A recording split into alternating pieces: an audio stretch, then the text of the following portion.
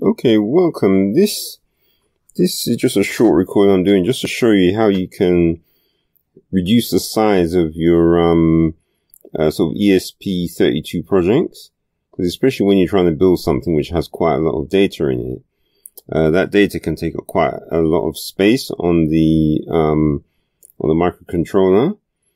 And so what I've done is, this is just the same project as what I was doing last time.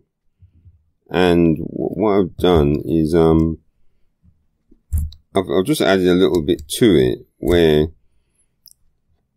what I've done is just extended the page just a little bit. So this is like the code that I'm using. And you can see what the C code is the same. But what I've done is I've just edited the web page again, so that it has it's got a little bit of extra JavaScript here. And what I've done, this is just to display the camera. So now if I go back to the page, and of course, because it's so huge, it's going to take a little bit of time to load. And I mean, it's not even that big. It could just be anyway, we'll see what happens. Alright, so here's the page. So as you can see, it's the same as it was before, but it now has the camera image. And basically, that, yeah, see, so this is basically and what's happening here as well is that some of the frames are going missing because it's a bit slow in, updating.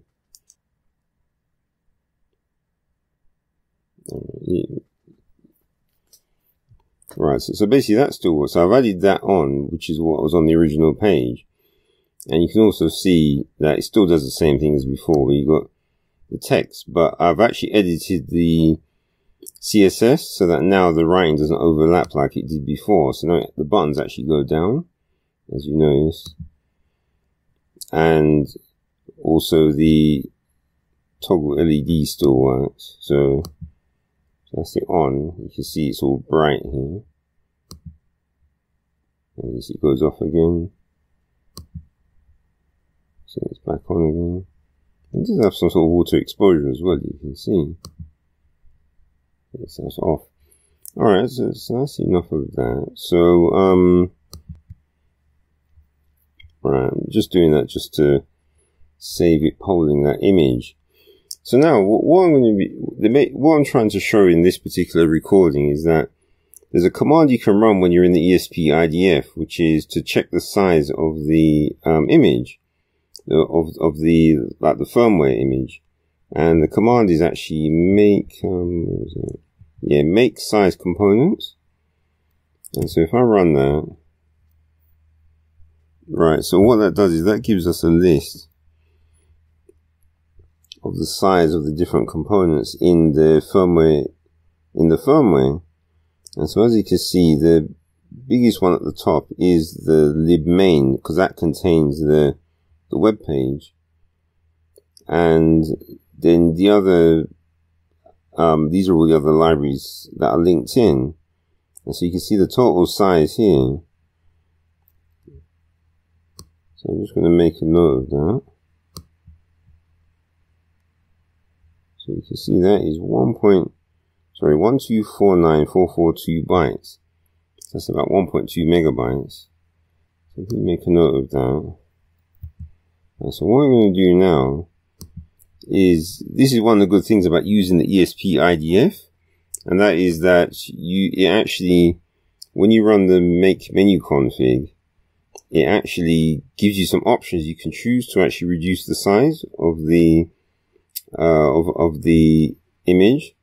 So what I'm going to do is, so first things first that you should do is you should make a backup copy of the SDK config, because that holds your configuration.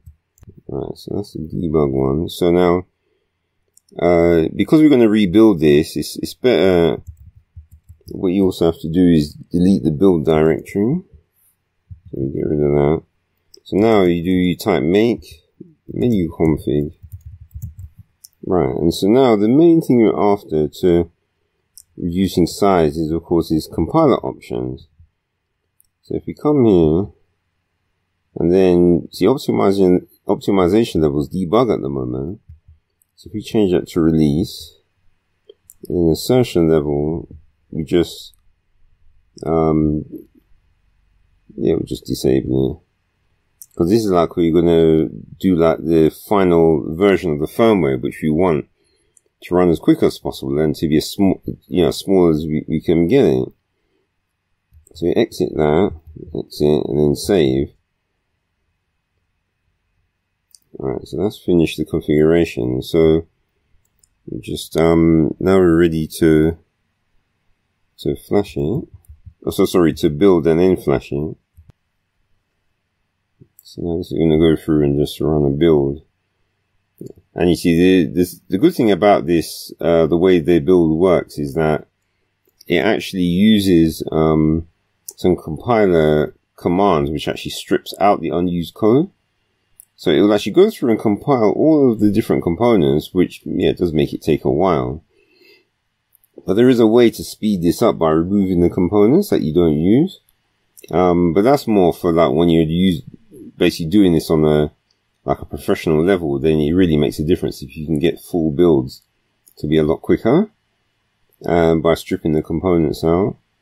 But leaving the components in doesn't actually affect the final size of the binary because of the fact that the functions, there's a function sections flagged to the compiler, which splits out all the functions, and then the linker, yes, and so then the linker has a gc-sections command, and so you can already see that the it's actually small already. So the original size is 1249, and now we're down to 1151. So we saved just under 100k. Okay, so that's in. So now if we check the size again, so we check the size of the components. Alright, so that gives us now, let's go down a bit. So let's see, flash code. Yes, let's go down. So not much. So basically, we saved a little bit of space. So it's down from 1249 to 1151. Now you might think that's it, but no, there's actually more we can get out. So the one more thing we can do is to strip out all of the messages, which of course means that the debug output actually ends up being empty.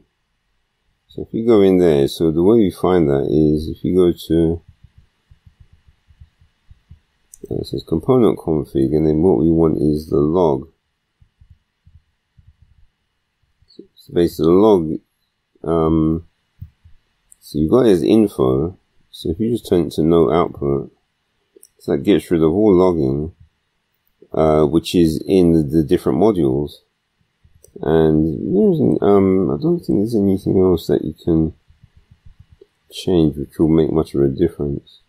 So if we exit that, so if we build that again, so what it does is it won't build as many things as before, but what it's building is all the ones which had any debug information in them. So because it's been removed, it now has to rebuild them to basically strip out all the messages. And so what we're going to find out is how much space these messages actually take up.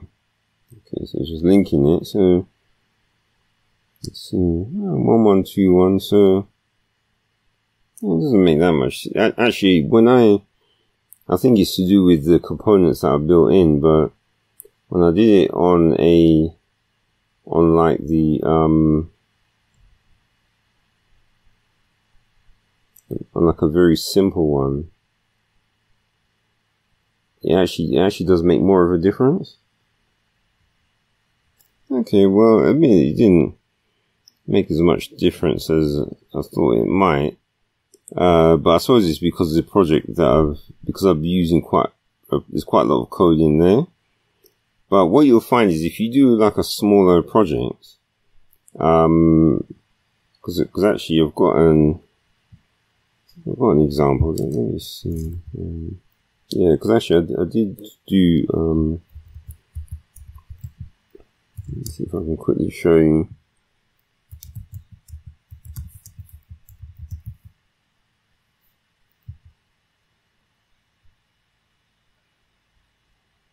Okay, so this is a blink. So let me just.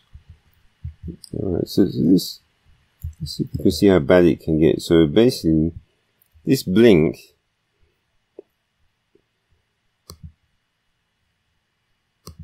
So all it does is just, it's a GPIO, just toggles the GPIO and that's it.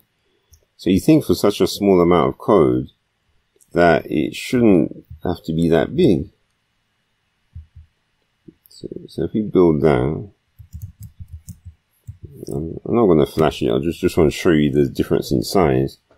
Alright, so if we check the size of this one, this is just a few lines of code. And so for a few lines of code, it takes up,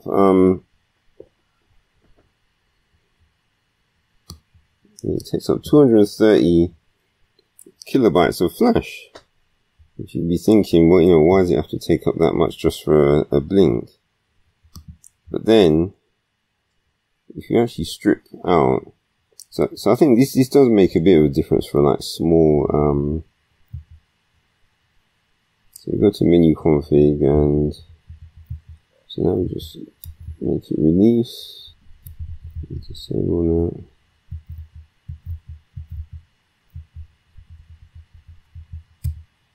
Alright, so now it's going through again, just stripping everything out.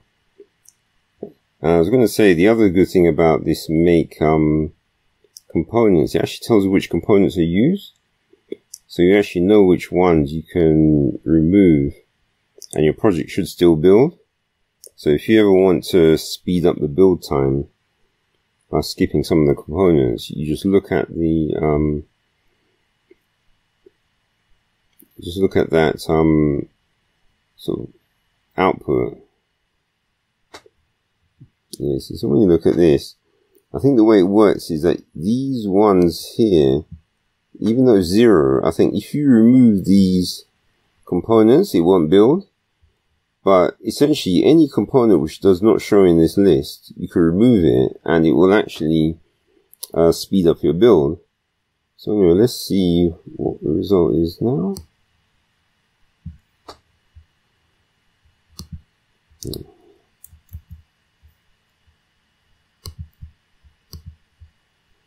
Alright, so there you see, it's actually more impressive when you use less components.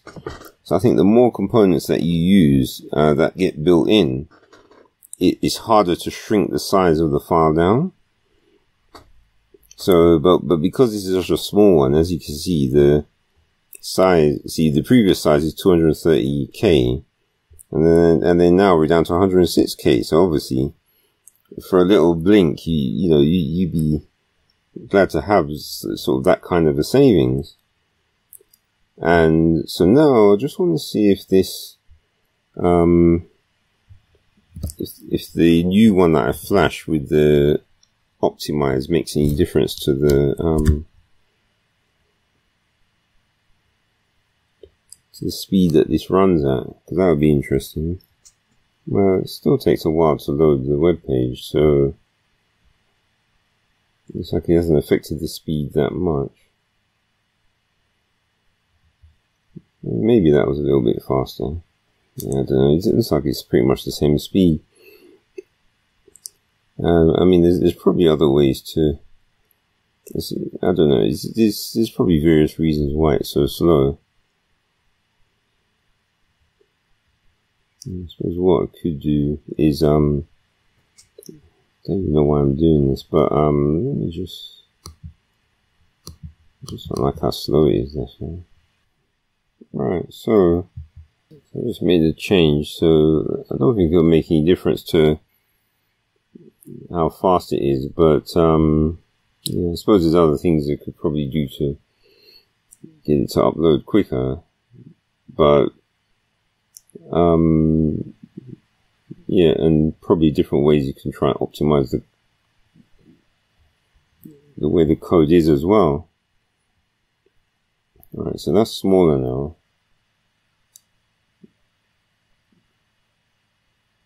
Yeah, so that's a bit better.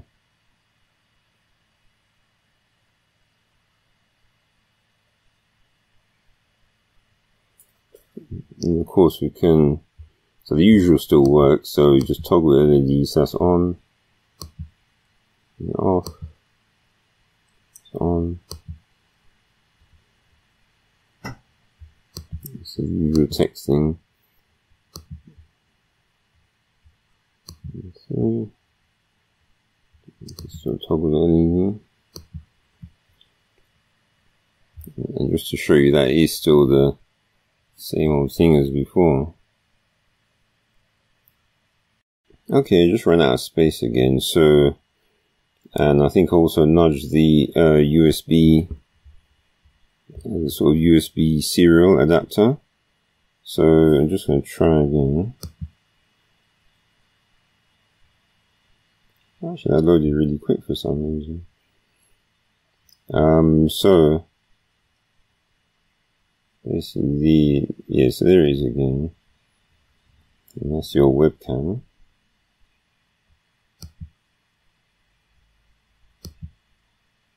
And that's really bright. It's not as bad for, like I say, I do like how quick it responds though. Okay, I don't know how many takes it's going to take to do this, but I've got to get this one out of the way quick. So that's the, yes, the camera's still working, and just going to quickly say that that's the setup, and then you can see that the LED toggles really quick, which I like, and just the usual text is still there with the adjustment that I made. Okay, so if you made it this far, then thanks for watching, and I'll see you in any other videos I can try and do about this ESP32.